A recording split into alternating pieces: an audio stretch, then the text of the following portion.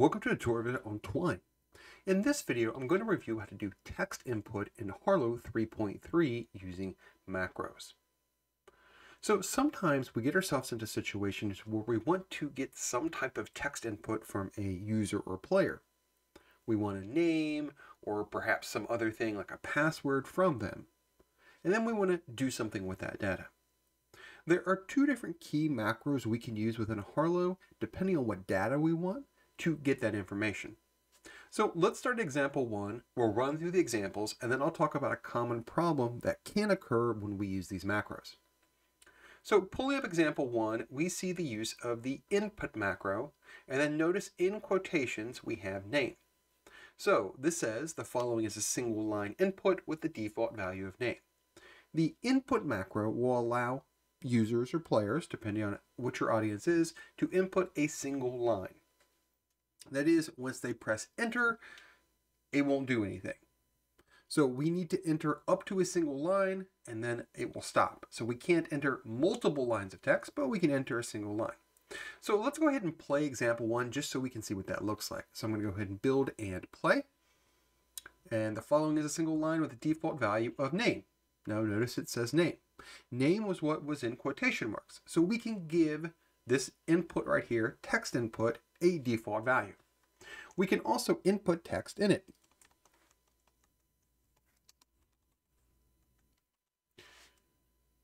And my text is input. Now notice, at least as of this current example, we're not doing anything with this input. So that will push us to the next couple of examples. So we can use the input macro to get up to a single line of text if you want to think about it as kind of a sentence or a single line. So if I press the return or enter key, nothing really happens. So we can only go up to a single line. So let's move on to the next example. So we can get up to a single line, but what if we want to do something with that input? Well, here is where a special use of a new keyword within Harlowe is used, and it's called bind. The bind keyword connects a macro with a variable. It binds to that variable. So whatever value is put within that usage is then bound to that particular variable. So the use of the bind keyword is unique within Harlowe because it allows us to bypass the use of the set macro. So in previous examples we may have seen, or previous experiences you may have seen with Harlowe, we usually use the set macro to create a variable and then use it in some way. When we use the bind keyword, we do not need to create it ahead of time. Harlowe will create it if it does not already exist. So in this case right here, notice I'm not creating this variable ahead of time. I'm using the bind keyword right here, input bind space, and then the variable I want. I'm going to be bound to it. So whatever value is input will then be set in name. So notice for example 2, we move over to the passage CNAME, and we can see CNAME, you entered name. So we can immediately do something with the data by binding to it. So let's go ahead and shift the start of the story over to example 2 and play from this point. So we can bind to a variable. So if I entered something, say Dan, and clicked CNAME, I would get Dan. And that's extremely useful for many types of examples we may want to use. So let's go ahead and move to example 3 and example 4, and then we will circle back to example 2.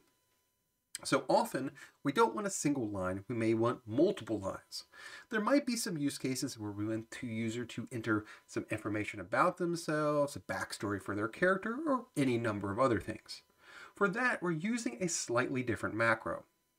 So instead of using input, we're using input-box. So the difference between input and input box is that input box allows multiple lines of input. So we can press the enter or return key and enter multiple things. So let's go ahead and shift the story start over to example 3 and then look at this. So from build, play. If we want multiple lines, we use a different macro. Notice the presentation is very different.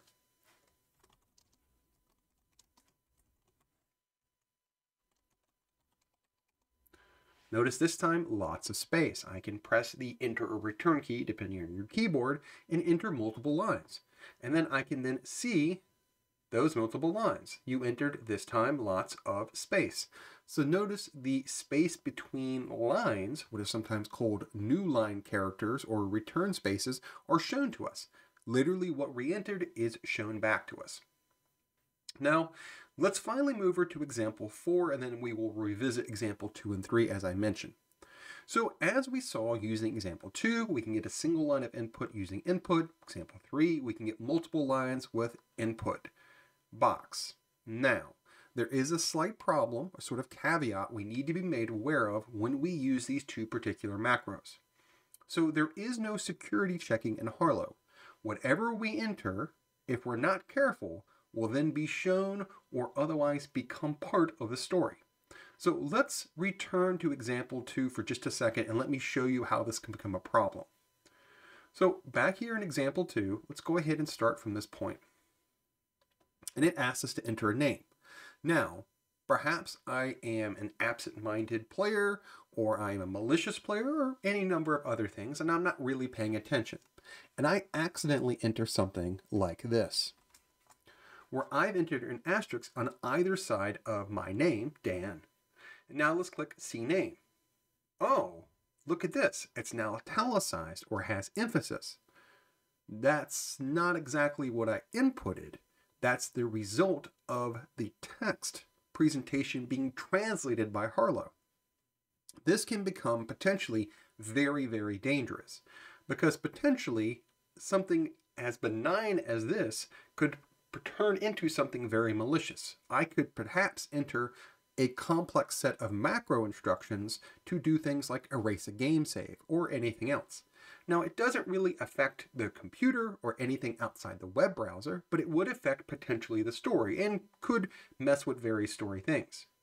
So in which case, let's move over to example 4 and kind of keep this in mind. So for example 4 reminds us we need to be very careful of user input. We should check the values against something. So instead of immediately showing them, we should verify that we have exactly what we want and then do something with it. So and often what we'll find is users entering things like usernames, passwords, or other things we want from a user, and then we check it against something. We don't immediately show it to them. For example, you may log into a computer or other things like that, and it will then check your password against it. So in this case, for example 4, I'm asking for a username. Now let's go ahead and jump over to check username before we play this. So I'm setting up two examples of the if macro.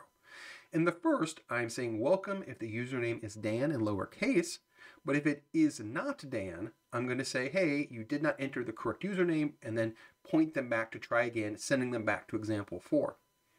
So in this case, we're keeping that in mind. We can get input using input or input box, but again, we need to be very careful with it.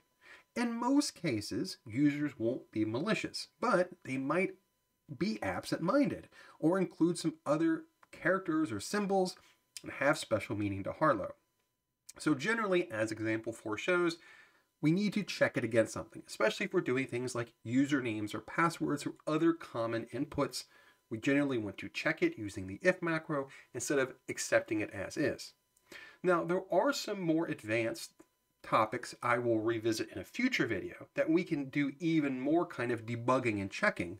But for now, just keeping in mind if we're using input or input box, which are very powerful and could be potentially very useful, we just need to kind of keep the little caveat in mind that Harlowe does not do any checking against it. There's no security checks or other things.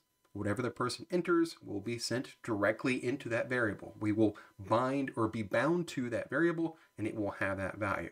So generally, again, as example 4 points out, we need to check the username, check the password, or check for some other things. And as we will revisit in a later, more complex topic video, there are much more advanced checks we can do against this other than just checking if the person entered the exact thing we wanted.